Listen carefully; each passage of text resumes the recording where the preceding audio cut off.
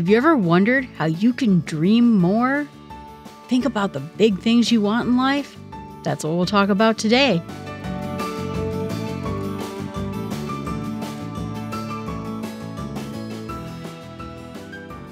I always count my blessings more than I count my money. I never work for money. Never did. Dolly Parton. Today we're going to talk about the book, Dream More, Celebrate the Dreamer in You by Dolly Parton. She is a believer in Jesus, and her life points towards Jesus. It's an important part of this book. The story is that she gave a speech in front of a college for graduating, and they made her a doctor, an honorary doctor. So she's Dr. Dolly. And she said that she was nervous. Whenever she gets nervous, she says she looks out at the audience before a concert, before the speech, so that she can see people's eyes. She can see what they look like. And so that makes her feel better about it. Isn't that funny? After all that touring on stage, she still gets nervous. And she loves giving advice. She feels that it's important to give people advice when they're kids so that it'll become a part of their lives. So in this book, she gave that speech, but then she sat back and thought about the advice she was giving, and she wanted to say more things. This is a very short book. I think in Audible, it's only about an hour and a half long, but it's well worth the listen to see someone who is relentlessly positive. So I like this book. I think the fact that she points to God, that it's her being, that she wants to help children, is just something worth admiring.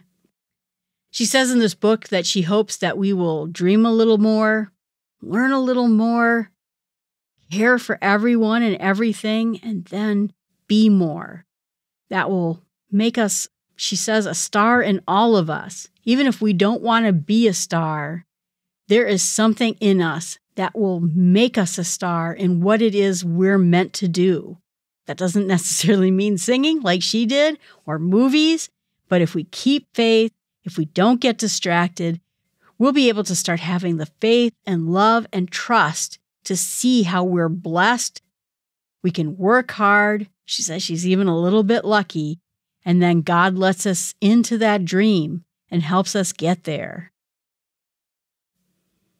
She says that when she was a small kid, she used to perform for the chickens. She imagined it was her audience and she was putting on a show for them. It taught her how to be a performer in front of real people. But she says the unfortunate thing is sometimes people keep their dreams quiet, like their dreams are bad. They don't tell other people, or maybe they think they're foolish. I think a lot of times when people have a dream and they tell other people, they're afraid they're going to get laughed at. They're going to get mocked or something like that. But she says that we should have our dreams and we shouldn't be so ashamed of them. She said that dreams and wishes are a little bit different. Dreams are where you work hard, you pay the price, you do the thing, you have that fire to make your dreams come true. Wishes are more like hopes. Gee, I hope I have money someday, or gee, I hope there's my favorite bread at the grocery store. It's not powerful. It's not about acting. It's about doing the things we want. She says it's all attitude. But that too, she says that we also have to thank God for failures in life. She says she does that because the failures taught her something. And she wants to know what lesson God is trying to teach her. When she wants to know maybe she's gone the wrong way, or maybe she should persevere some more. But she says that slap in the face of failure is God pointing out to us some lesson maybe we don't want to hear, but he wants to make sure that we don't do it again. But in the end, we should take a look at what went right and what went wrong when we do have failures and know next where to go. And if we become bitter about whatever failure we had, we have to let it go. She said we want to wear out, not rust out, which means we want to go at our life in full force and not just sit there like a junkyard car rusting in the backyard. We want to go out on stage, whatever that stage is for us. She says in the end, when we learn, we'll know how to do everything better. She says that reading is everything to her. and that she reads books for two different viewpoints. She tries to absorb what the book is about and what it's trying to tell her, but then she tries to absorb the creativity in the book because it'll help her be creative. I remember I read this book once, and I'm not that much of a fiction reader, or I'm not that interested in fiction books, but this book, The Historian, was interesting. But the thing that really impressed me about it was how well the sentences were put together. This wasn't my kind of book for sure. But you know what? Her writing was so good, it made me take notice, and it tried to encourage me and show me ways of how I could be a better writer. And I remember in that book, she produced a sentence that said 50 different things. It was amazing. It was this woman walking down the stairs, and from that one sentence, you could understand everything that just happened. Thought that was amazing. I never write a sentence like that. But that's what she tries to do, and I saw that she also looks for books to help her be more creative. Being a songwriter, being a singer, being an actress, all creative. And I think the other part that I liked about this book was the fact that I felt I pulled myself out of my own situation by reading books. Where I had no help, where I didn't know where to turn, books showed me the way. They showed me how to get out of certain circumstances. And that's what it struck me with her. She grew up very poor, but she knew books were her way out. And she says in the end, that was the thing that impressed her dad more than anything she did, is that she was giving books to children, and that she was known as someone who gave books to children. To her dad, that was the thing that was the most important.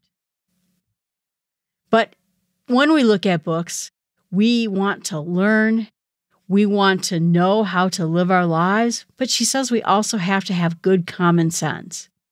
We can read as many books as we want, but if we don't have what she calls horse sense, we're going to fall astray. We're going to struggle, because common sense is what's going to keep us on the right path. It's going to help us do the right things. And when we don't have a specific learning that we have, it's going to help us understand the situation, even if we've never been in the situation or we don't know much about it.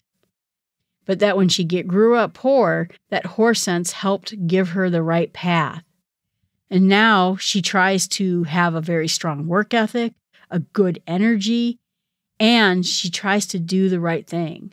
Her giving books to kids is the most important thing.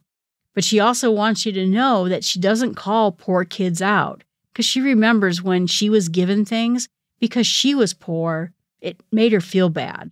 She knew she was getting something because something wasn't quite right. So she makes sure that she gives books to all the kids, and so that nobody feels called out, better or worse, for being poor, being rich, or whatever you are. All kids get the books. She said that she was blessed with the ability not to have to sleep much, and that she can take power naps. But in the end, having that strong work ethic, having that energy and the horse sense is a lot about what makes her succeed. She says happiness is about energy. It's about the things that you appreciate in your life, good and small. She says that in the end, that life isn't all good or isn't all bad. It is about what we look at in life, about loving ourselves, loving other people, and success is about keeping a spiritual grip. Pray for understanding, she says. Pray to be accepted. And that when we feel loved, when we feel joy, when we feel God's presence, we'll be happy. And our happiness will give happiness to other people. It fixes anger. It fixes misery. And our love will forgive. Our love will produce more love. She said that when we have problems, that we should take inventory. She said we should look at what's going on and consider what it is we should do about keep going and how we can keep being positive. In the end, she says, life is messy, and the best thing that we can do to get away from the mess is to move. is to do something, is to keep going. She says that times when she's feeling down or feeling lost or losing her positivity, she rereads a passage that is meaningful to her.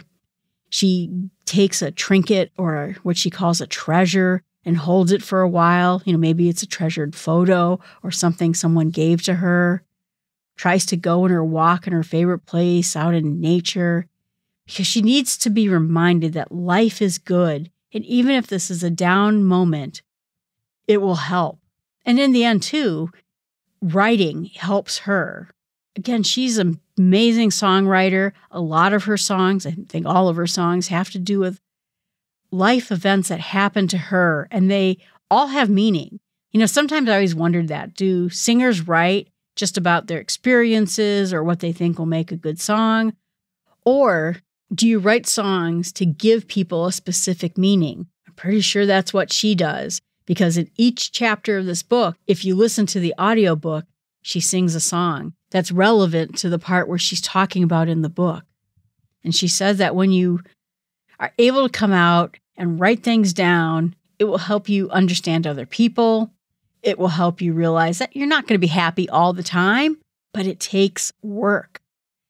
And it reminds you there's still good in the world. It says it takes energy to be miserable, it takes energy to be happy too. So we should be working towards being happy. Because when someone steals your happiness, steals your joy, it saps your energy too and your positivity. But she said that we should avoid what she calls energy vampires. Those are the people who steal our joy. And we should expect something better, do our homework, and take our chances so that we can help people in life and do the thing that's going to help us get to our dreams. These energy vampires only steal from us instead of giving us what we need to get our dreams. I'm sure in the music industry, there are a ton of people who will tell you anything to get you to come to their side, have you be produced by them, or have you walk away from your spouse or anything. These are people to avoid, not people to get closer to. She said that it's important that we care more for other people. She said that she would say something to her mother, "I don't care." She said something like, "I did not put you on this planet just to suck up air," that we are meant to care and meant to care about other people. And so we have to do that. But she said that caring for other people is not about preaching to them, but how can we motivate people to do better? She says you just can't go around smacking people upside the head. I like that. It's kind of funny, but no, you cannot. You can't preach to people. It just bounces right off of them. You can't force kids to care about other things and other people. And when we get preached at or yelled at, it doesn't feel good. And she says it really doesn't help us overcome things. But instead, what she does is she tries to sing and use words and encourage them in the right direction. Obviously, most of us are not Dolly Parton. So we're going to struggle to encourage them by singing. I would mostly frighten people away with my singing. But there's other gifts and talents we have that we can help others make better choices, feel better, and go the right direction. She says it's important that we stay committed to each other. She talks about her and Carl, her husband, and they have been committed to each other. That means that when something's wrong, they fix it. When they have struggles, they work through it. They're careful about who they hang around with. And they know that there are dangers out there and that the ego is danger and misery is a danger and unhappiness. But because of their commitment to each other, not just we got married, we're super committed, but this deep commitment that we will work through anything that happens to us is what kept her and Carl married all these years. And she says she is a one-man woman, that there is no other man for her because they are committed to each other. I thought that was so great. She said that once we start learning to trust other people, it leads to respect, even if we don't agree with other people. And that's how we have to do it, is that we have to win over people And she says, I might walk with you, I might walk over you, but I'll never walk on you. So she's never going to go out and hurt people, but she's also not going to let people stand in her way. I thought that was such a forceful statement, that not one person on this planet is a mistake. God created every single person on this planet. We are all someone that God loves. We all are someone that God cares about, and so we should care about them too. She says in the end that everybody's a star in their own dreams, which I thought was an interesting take on the whole situation. We've told people, everyone talks about the special snowflake thing, where everyone is special and everyone's amazing. And I think the message in that isn't entirely wrong. Everyone is special. Everyone is loved by God. Everyone is important to God. And everyone has gifts and talents that God gave them. And they want to use those gifts and talent to star in their own dreams. And we should give people room to do that. I think where we go wrong is we tell people that they can do anything they want. They can do anything they put their mind to. They can be anything they want to. And that's not necessarily true. But instead, she's putting it in context. Everybody is someone that is loved. And once we start doing that and treating people like they're loved by God, we have that presence. We get rid of our self-righteousness, our self-serving, our wanting to judge other people or make excuses for other people. And instead, we treat them as God wants to treat them, as loved beings. She says that God, too, sought out quietness and solitude. It's important in the day to get to hear God's voice and do so in quiet. She says that she likes to do that in the morning by going for a walk. She said that God doesn't really set bushes on fire in the same way he used to. So we have to look for what she says, God clues. Be a seeker, not an angel. We're not going to be perfect, but instead, we're trying to gain positive energy, and love is the best kind of energy. She said that she wants to shine God's light on other people and look for the light. And she says you have to work for the light to get to that type of place. So many people around us, including ourselves, need confidence. We try to get closer to other people. We're trying to get closer to God. And she said that there are times in her life where she understands who the real her is in her heart. And she says it makes her mad, sad, and glad. But that doesn't mean that her positivity goes away, that her positivity is lessened because of the way that the world is or because of who her true self is. She said that there are angels, that there have been people who have been angels in her own life, and that she likes to be there for other people. She likes to bring that light, that reflection of light to other people. So this book is wonderful. She's a wonderful person who tries to show that type of positivity and energy in her life. And everywhere she goes, she's trying to bring people to a more positive place. It may be that you don't agree with her on every single theological issue that's out there. I mean, honestly, who do we agree with every theological issue out there? But what you can agree is that she's trying to be a force of good, a force of working hard, of going for your dreams, but then shining the light of God on other people. I listened to someone once talk about her as a musician, and I guess that she writes songs anywhere. They said that they had lunch with her once, and she walked into the bathroom and then came out again, and Dolly was there, and she goes, "Well, what are you doing?" And she goes, "Oh, I just wrote a song." They said that she is like Mozart, where she sees music. She is a prodigy for our modern time. And there's not many times where you can see a Mozart in our living world and someone who takes that gift and tries to shine it towards God. It's a real amazing skill and ability. So my challenge to you, how can you find ways to be the star of your own dreams by taking the gifts that God gave you and using them to shine the light on other people? Is there something that you could be doing that would help you help other people more in your life? Everyone, thanks so much. I appreciate you listening to the podcast. Please remember to subscribe to the podcast and tell a friend. That being the star in your own dreams starts with small steps.